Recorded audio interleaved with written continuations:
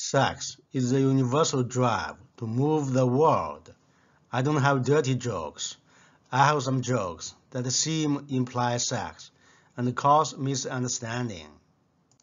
For example, my wife wants sex in the back of the car and she wants me to drive. I'm a swimming instructor. Today I'm shopping in the mall and a beautiful woman walks to me and says hello to me. I take a close look and recognize the woman used to be in my swimming class. I exclaim, "I hardly recognize you when you put on clothes." The people passing by give me weird eyes. In a hotel, I saw a female room attendant in skirt, very attractive. I said, "If you pull your skirt up a little, I will give you $5. The woman pulled her skirt up a little, and I gave her $5. I said, "If you pull up a little bit more, I will give you another $5.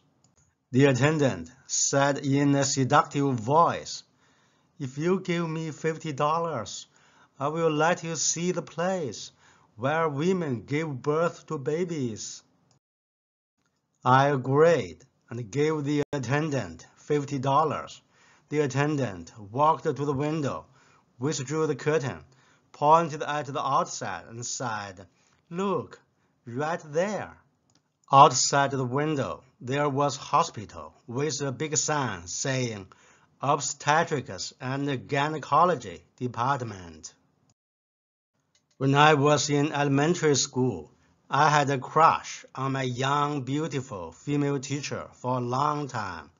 My teacher had been trying to help me to strengthen out my muddled thinking by saying this is not right and such. I was very stubborn and said, "True love is regardless of age."